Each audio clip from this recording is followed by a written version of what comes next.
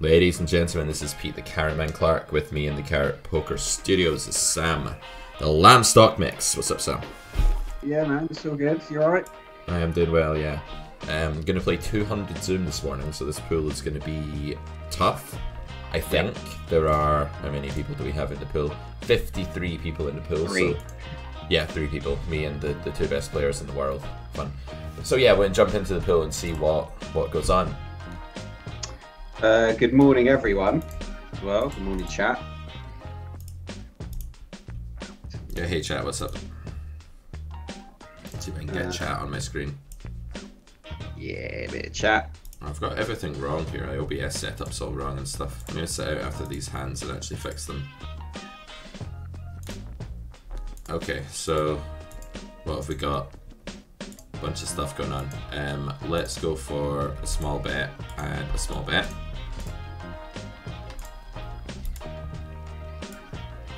So at the Carrot Poker Store on carrotcorner.com, we sell ranges for all of the different stakes. So we sell ones that are sensitive to 25 NL rake, we sell ones that are sensitive to 100 NL rake, and we sell ones that are sensitive to 500 NL rake.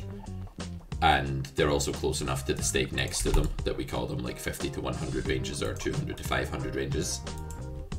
Ranges are not going to make you beat the game if you don't already, you know, probably. I mean, they might sort out some of your pre-flop leaks. It's not impossible that they could do that. But what they're really mainly going to do is they're going to turn you into someone that understands pre-flop, and then you can sort of deviate as you see fit from there. You get into a lot less tricky situations post. Yeah, if your pre-flop game is better, you have a better feel for what's going on, and you can kind of see what hands are close, like where EV is close, where it's less close, that sort of thing. So Queen 7-5 against this position, when in big blind, I think I do want to be a little bit more cautious as big blind here than I would be as small blind. And that's just because, overbet here, and that's just because in the big blind my range is a lot more polarized, and I'm running a lot more absolute airballs like King 6 suited at some frequency or Ace 4 or something like that. In the small blind, you know, I'd be a bit more linear. I might still have Ace 4, but I'd be a bit more linear. Now, on this turn with the Ace of Hearts in our hand, the question is, like, do we sort of bluff, protection-y, bet here sometimes? And I think the answer is, it's probably not horrible, but usually this hand is a check.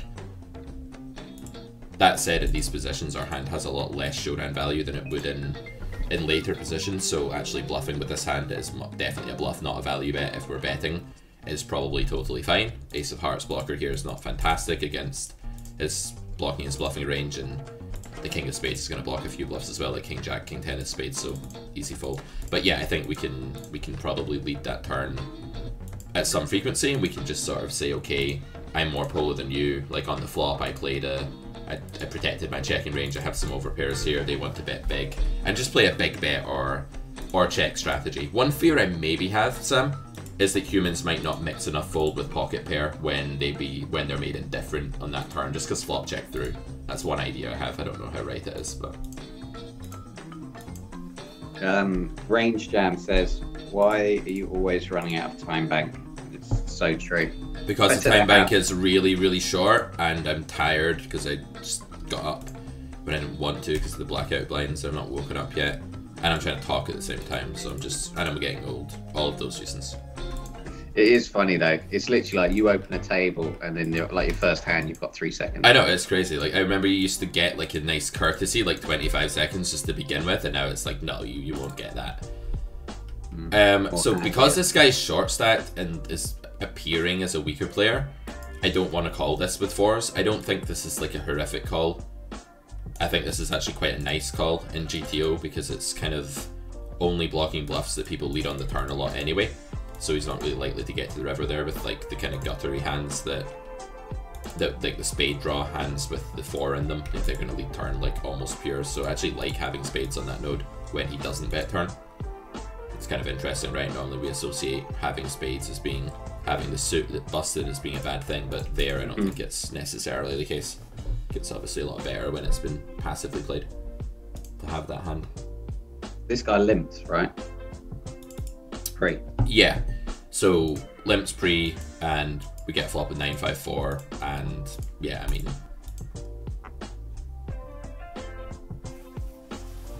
Queen 9 in these positions, I don't really remember if this gets into the range. I think it doesn't. I could be wrong. Maybe it's a mix. I think there's a sliver of 3-bet, yeah. So gonna look up. So fives here, I think we should just be totally indifferent in these spots. I think if we're earlier position, it's the kind of spot where we really favour fives to the other pairs. The problem in these positions is that he does 3-bet like 7s and 8s and stuff, so I think this is therefore just a mix, and I roll a bit low, so I'm going to fold this time. So it's interesting that in these spots, and again with 7s, I think a mix, and I roll a 15, so I will fold. In these spots with pocket pairs, the low pocket pairs actually get really kind of nicer. They get plus EV to defend if you're under the gun, but they can be like more break even if you're like cut off. So when you're on the cutoff, right, you get 3-bet by the small blind chat. What happens is that your opponent is in this like nasty sweet spot for you, or for him, where he has like 7s, 8s, and 9s, like enough that your 5s are kind of suffering a little bit. When you're under the gun, he doesn't have 7s and 8s like really at all. He has like some 9s, and then your 5s are like really good because they're like set mining and not dominated by all of these over pairs. So when you get like low flops, you're not going to get set oversetted, etc. And when you are blind versus blind, or button versus big blind or something, your opponent's range is just weak enough that you defend a hand like 5s to a 3-bet just because it's a strong enough hand in absolute terms, like not even caring about like set overset domination or pocket pair domination or whatever. So ace king off, obviously really standard jam. We get 4-bet here. Let's run it. We get the snap. Okay. Snap by ace king suited. 4 spades, please. Good. Bring them on. A few limpers, few recreationals as well though, so all balances out. And J-Lu. And J-Lu. Enough said. And Toolmat at some point, no doubt. Yeah, Toolmat will jump in and just start triple check raising. You'll like see him and he'll have like 700 bigs at one point. So in this situation when he just pots flop, like we're already in a scenario where we need to be pretty careful.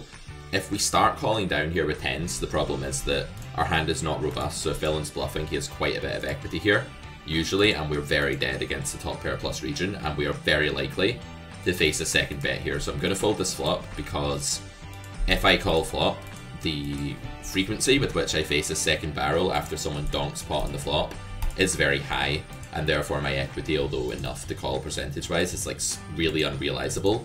And the EV I actually get by calling, therefore, is going to be like a lot lower than, like you can express EV and as a percentage of the pot as well, like your expected value.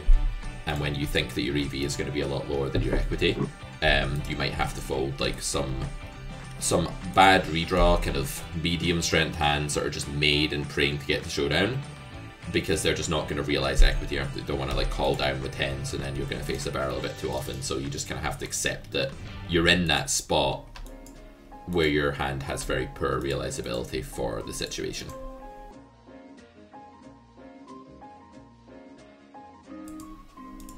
So if we face small c-bet here, the question is like, where does this hand fit in?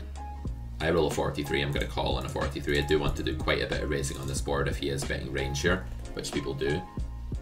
This hand, I can see some gains by raising. I do think it's like a little bit too good of a call to ever be raising though. I think it's just a very, very good call. Got him, fucking got him, boys. Let's not speak too soon, Sam. We have like the worst flush I'm possible. call it now. I mean, he can't. We block the 4-3 of clubs here, right?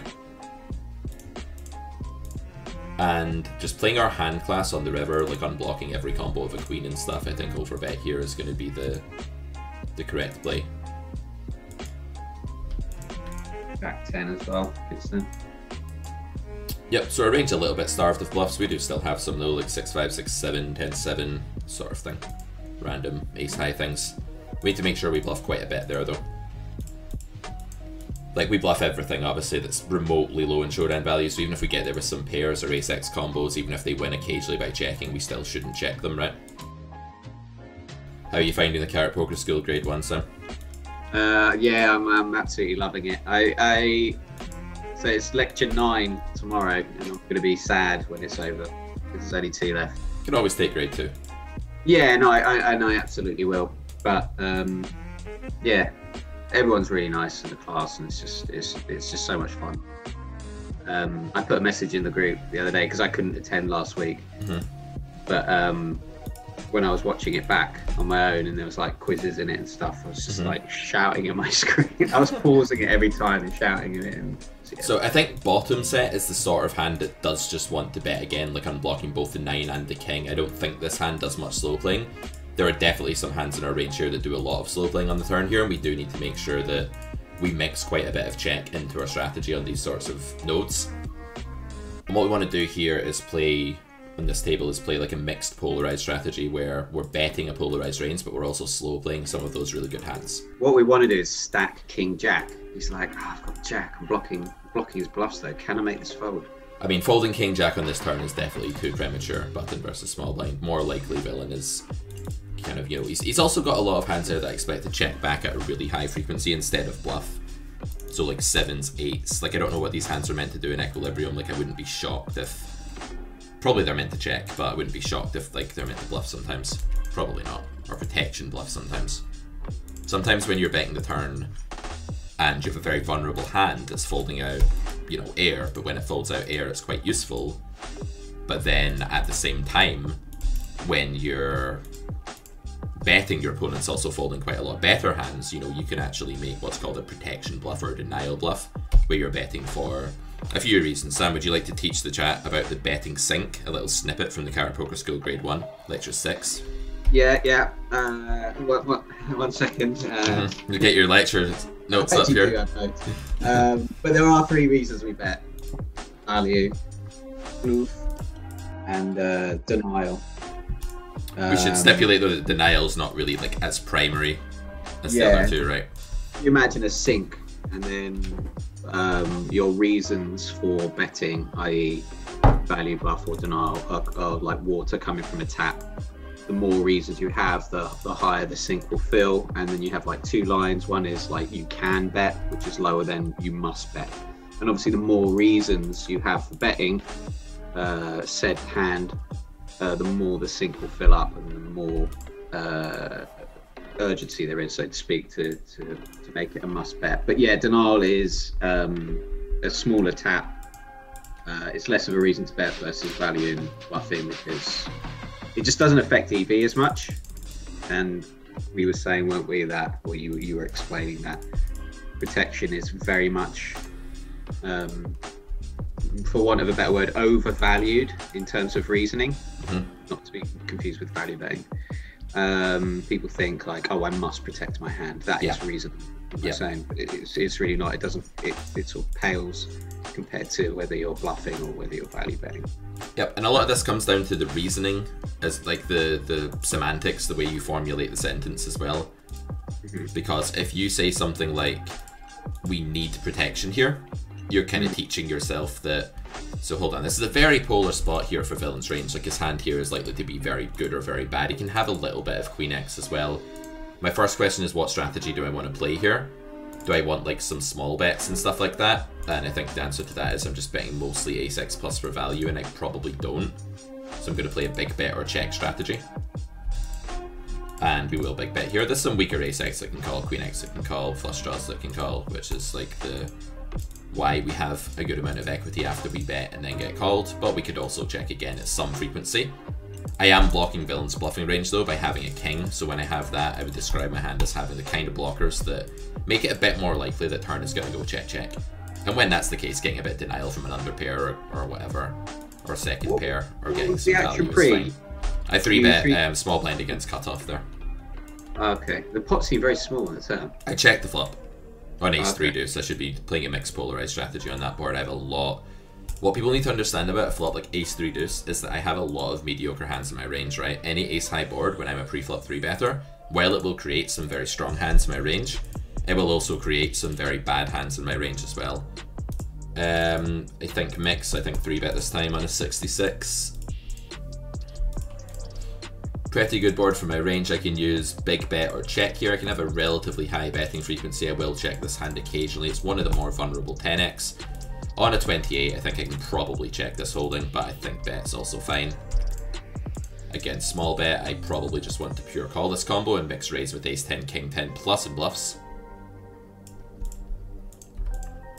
The ace turn is really good for my range and really bad for villains. I'd expect this to go check-check at a very high frequency because after we check call flop, a lot of his ace-x would have checked behind on the flop. So when he makes this bet, he's repping an incredibly polarized range, actually.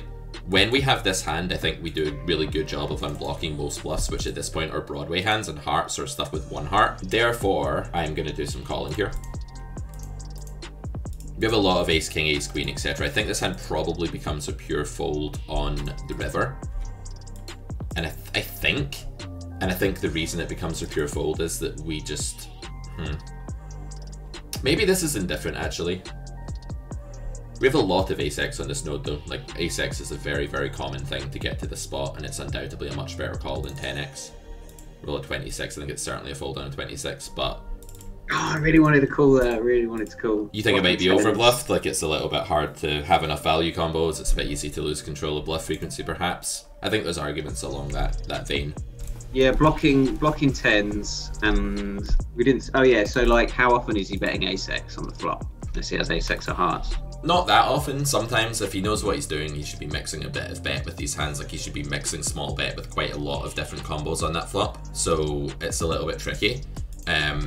But yeah, his value range is certainly like not huge there. This pocket sixes, probably full frequency. Yeah. Pocket tens, full frequency. Great. The 4 is a great card, but it's also one that like a strong player will understand that they don't get to bluff very often. Like, I don't think that's an appealing spot to bluff for a human. Because so while the combos point towards bluffs, I think most people are going to be like, okay, in character's range, there's like tons of ace-king kind of combos, like that sort of thing. There's just a lot of hands like that. That don't look like they should ever fold, and you know, he's got a lot of heart that's just not going to bluff, so the bluffs actually aren't that abundant. Like, no one's going to bluff at these stakes like king, queen of hearts there, right?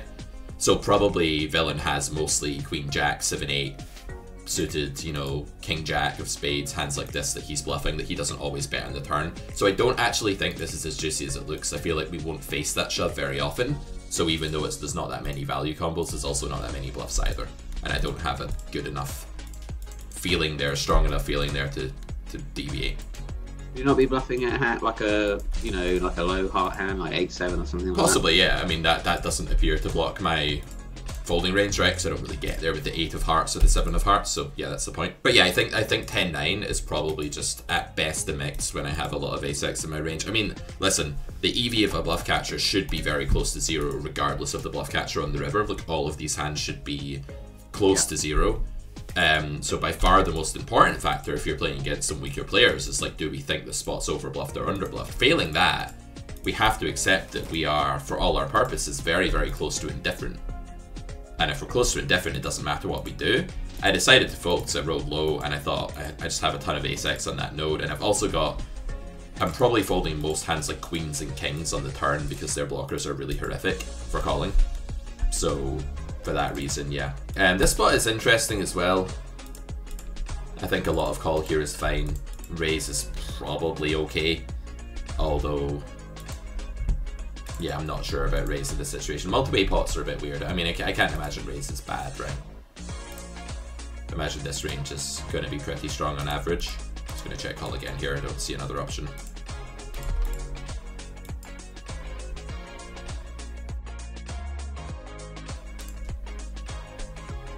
So king 9-7, we could build a betting range, or we could check everything. I think building a betting range is okay. King 5 is very, very favourable in the sort of board we can range bet.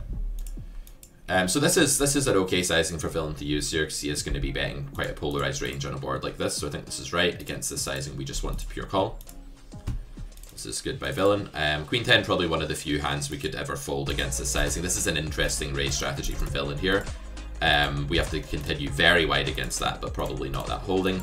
King Jack, no hearts. Clearly going to be a continue again here, although it's getting close to chopping with value hands, value maybe close to bluff catcher territory. I don't think it's quite a pure bluff catcher yet. And villain sizing of choice on this river should be jam, and jam will make our hand completely indifferent. Basically, we will now have a bluff catcher. He could also have a B75 range here with some hands like King Queen, King Jack, etc. This is a river card that people will probably not want to bluff very frequently intuitively.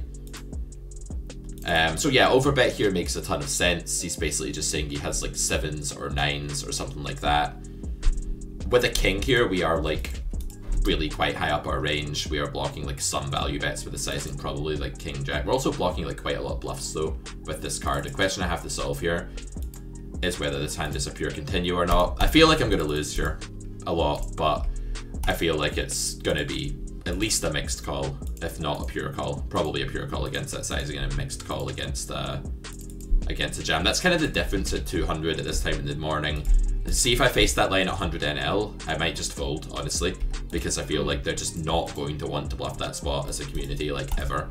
You know what I mean? Like the king pairs on the river, like how many people at 100 understand that they still need to bluff hands like that?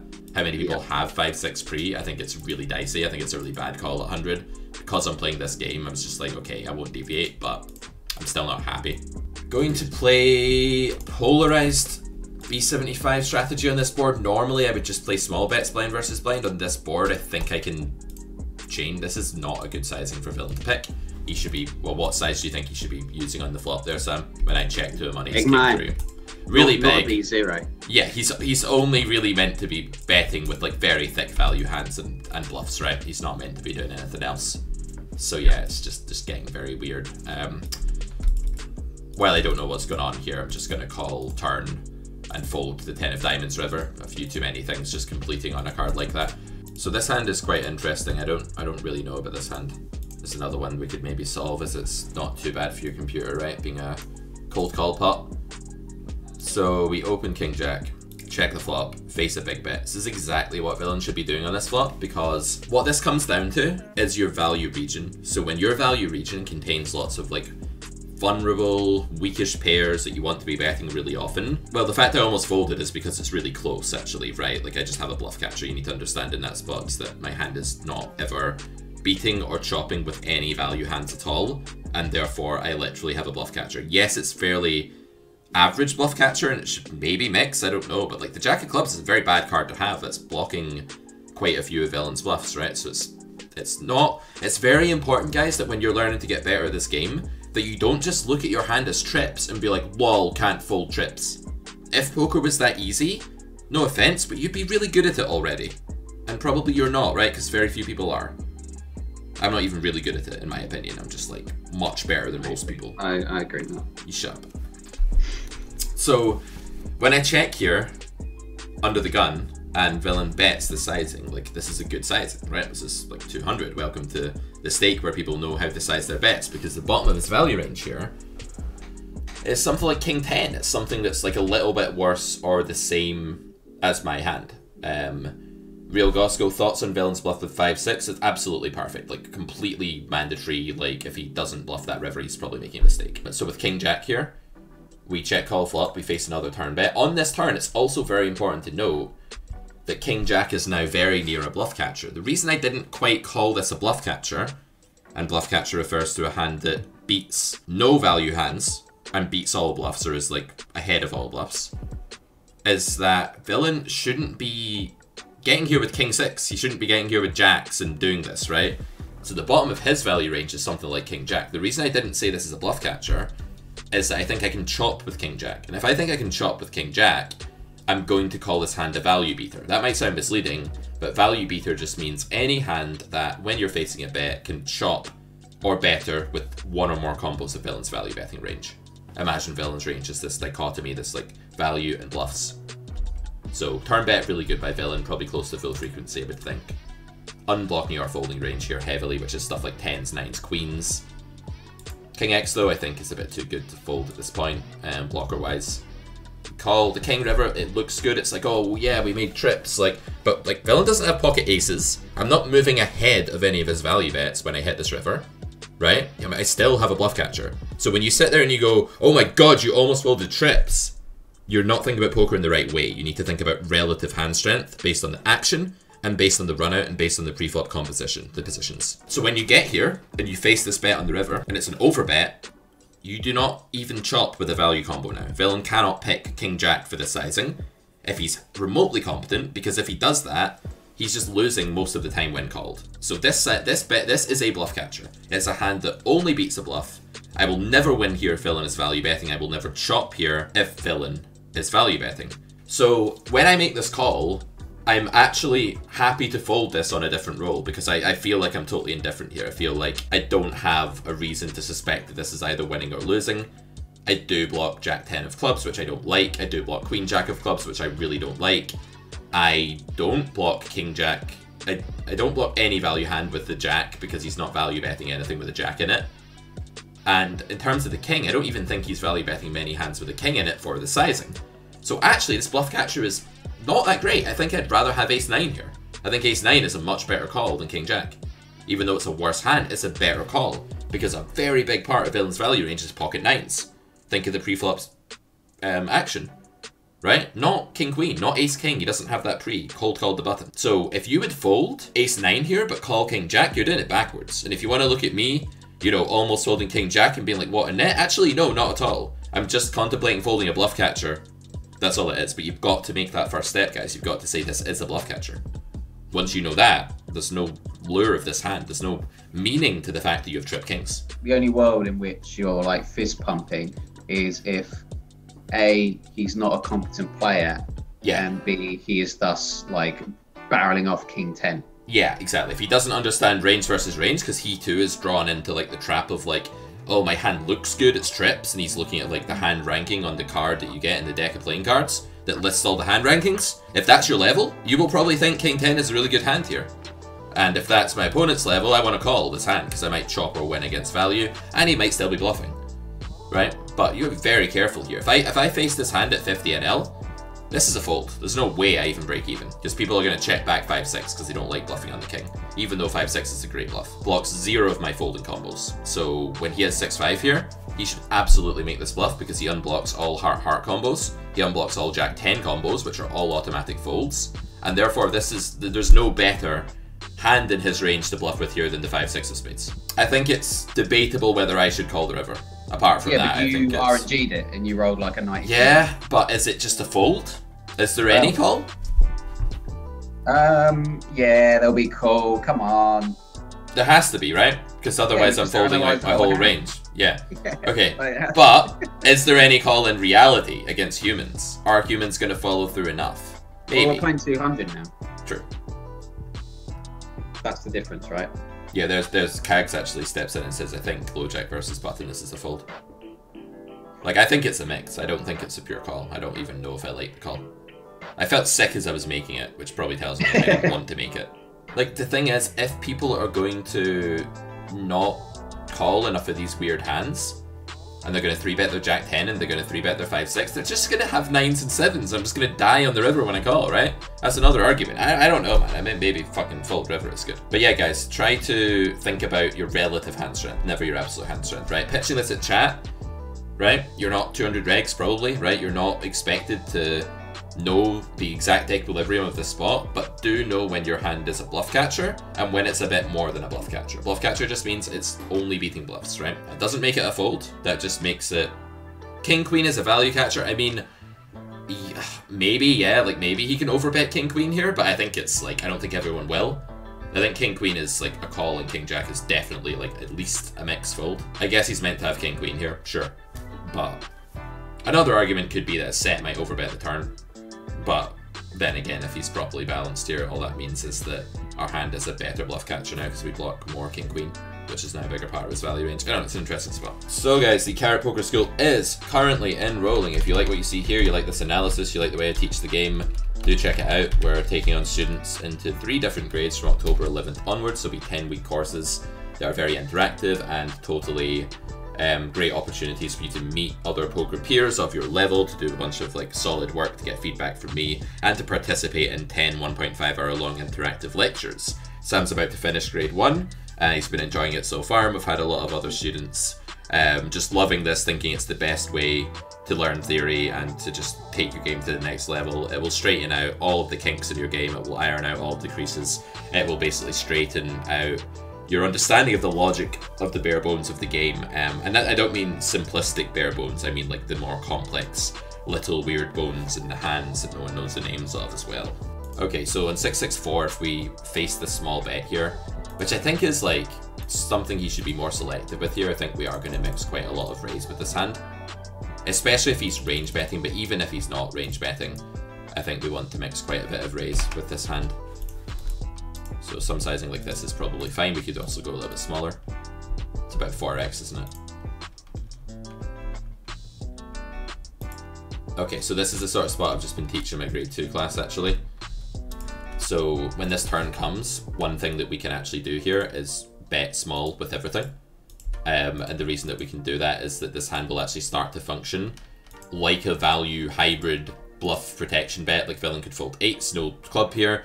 In theory, villain could call with the ace of clubs in his hand, and he could also just do other stuff as well. So on this river, this is actually much, much better for him now, because he has all these offsuit cards. So this is our choices now between block or, I'm gonna check the ace king. Actually, I think it's just best against this player. Block or check. I'm actually going to check here. He has way more flushes now. These 4 flush runouts are really bad for us. We want a very low betting frequency on the river here in general when this sort of card comes. Would be the same if this card had come on the turn as well. I'm going to 1/3 the ace king. This is kind of like a pseudo value bet of sorts.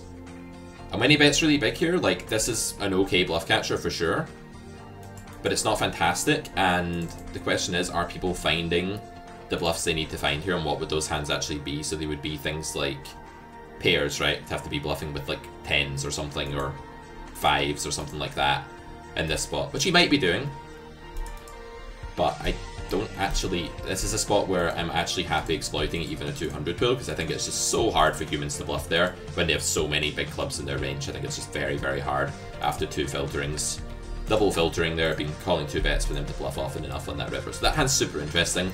What we need to understand is that on the turn, it's fantastic for us. Like the 3 flush turn is really, really good for the check raiser, but the 4th club is awful for us. It's like fantastic for the other guy, for the pre-flop raiser. So fascinating spot. Yeah, and also because he has to defend the check raise with like a lot of overcards and stuff. Yeah, and then he's got to call the turn as well, or he's got to turn like pocket jacks into a bluff on the river or something like that. I just don't know if it's happening. So this guy 3x's and then 4 bets. I'm just gonna fold jack 10. I don't think I can really mind this. This might be mixed call and equilibrium. I don't think the bluffs are there for villain here in this spot. Really wanted to gamble. You just there. want the action, man. You're just like an I action do, junkie today. yeah. I'm actually thinking to myself, I'm gonna play this online today. You've been inspired by the Carrot Poker stream. That's what we want. So this sizing is clearly a weaker player, right? So here's an exploit, Sam, right? Okay, obviously with this happening, we wouldn't be doing anything anyway, but you want to hang around, don't you? Yeah, but I would have folded there anyway, just because that bigger 3 bet. I just don't want to mix any 4 bet with ace queen against that. Ace queen here, we still have some pot shares, so we're obviously checking. And the solved ranges are available at my website. If you're wondering how Sam and myself are after the hand checking what we should have done pre, we're doing that with the Carrot Poker solved ranges. We're not using these while we're playing. It's not something that I agree with anymore ethically, but we are encouraging people to buy these so that they can study out of game, cross-reference what they did, past tense did, with the ranges, and just basically develop a better feel for pre-flop.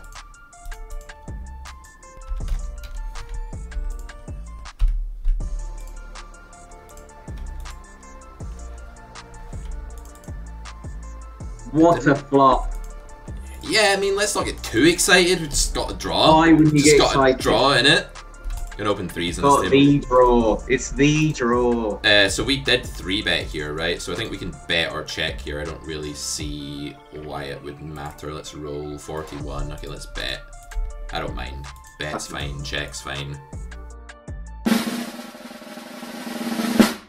Hoo-hoo-hoo! Straight flush barber.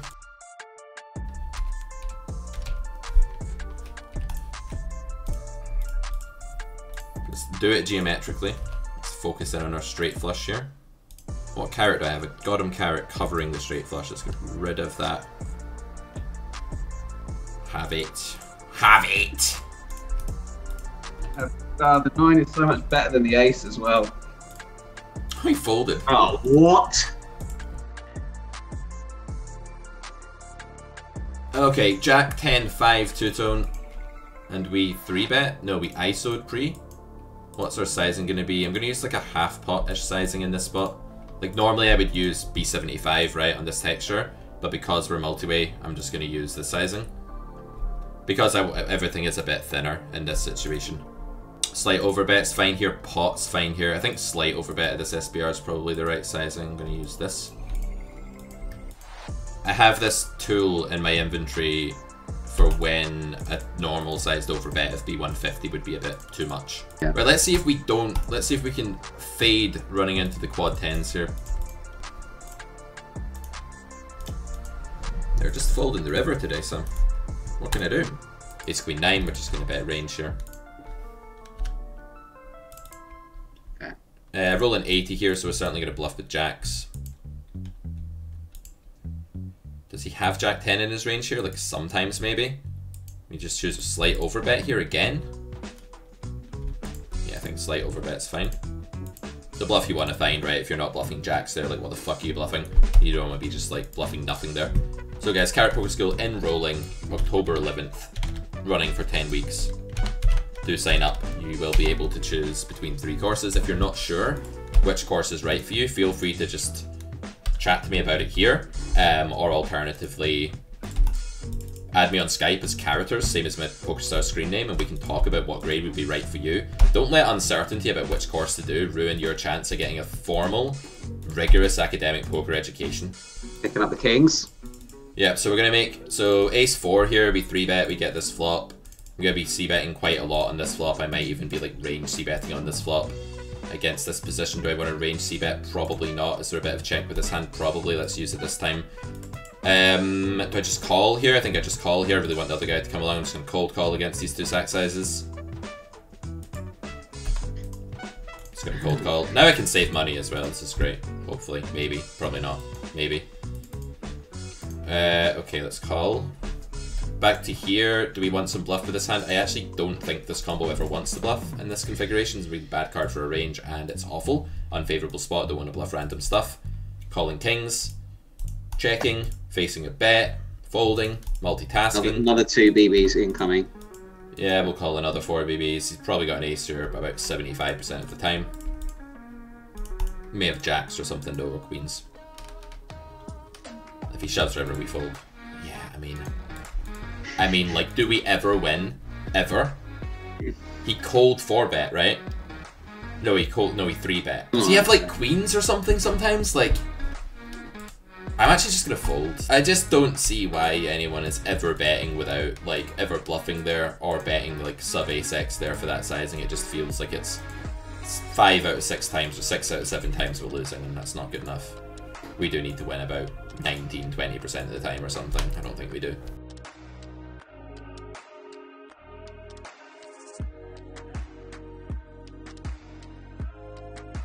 The fucking 3-bet pot going, boys. Is this the coolest avatar you've ever seen? From Belvedere? This is very cool. It looks a bit like a Khajiit. You play the Elder Scrolls games? A what? Like, okay, the Elder Scrolls games are like kind of open world RPGs. And one of the races in those is called a Khajiit. And it's like a half cat, half man kind of thing. Me? Yeah, you're a bit Khajiit-y. And they speak in the 3rd person, so they say, Khajiit has no time for you. They speak like that.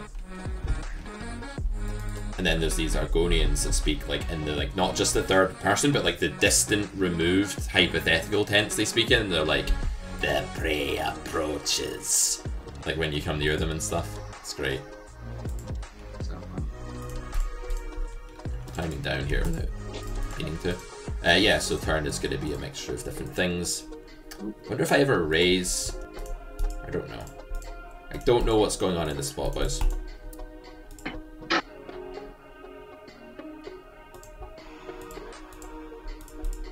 think cold call is superior to 3-bet here at the stack depth. Going to fold ace jack. Come, this is a mix, I'm pretty sure. That said, against this range, against this stack, this might be a little tighter. Oof. East. Ace 7, probably never against UTG. I can probably get close to betting range here. My range is really strong. I'm just going to 1/3 range. I have a lot of pocket pair here and not much other stuff. It's a shame we couldn't donk. I know. I would have donked in position had it been legal. It's a very, very good spot for a range. That said, villain probably does get to raise some overpair here, less so at the stack depth, though he's in a really bad situation here with a lot of his range against this bet. This is just like all my EV here, like this spot belongs to me most of the time.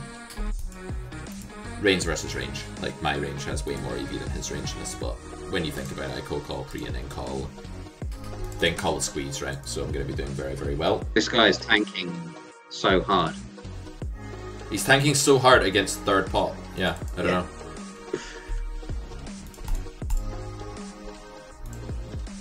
He does finally fold. It's a very awkward spot to play, isn't it? Like, you can think of all kinds of hands in villain's range there against my pre-flop action. They're just horrific to play against. That's why I want to bet range, because the spot is just insanely good for my range and not very good for his. So clearly we have a massive range advantage. And when you have a massive range advantage, you don't need to check a single combo, because your fold equity is way above the average for the sizing that you're using. Alright, trick fives. Let's check. Let's check close to range on this board out position. Fucking got this fucking looked up, boys. Gonna call the Gotham now. You want the Gotham Kyra on already? Okay. What are we doing here? Check. Locking in, yeah, check. Two hands at once. Going to usually bet this hand. This, with the ace here, we do some check again here for sure. Ace of clubs though is not such a relevant blocker, so I will actually overbet here. I think check is okay.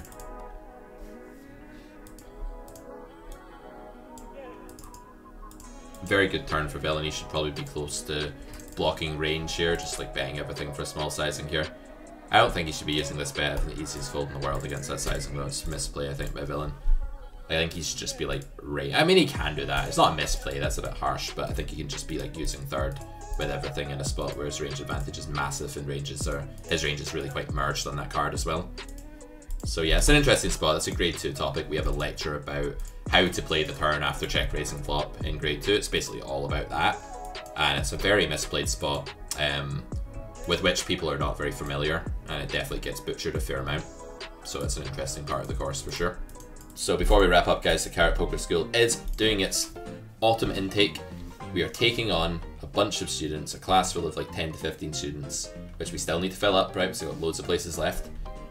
On the 11th of October. Classes will start that week. We will agree a time slot that's right for you. If you can't make it, we'll refund your deposit, but that never happens. And we'll be kicking off the autumn intake of the Carrot Poker School from the 11th of October, so do sign up. You'll be done before Christmas. And then you can do another one in the new year as well, so win-win.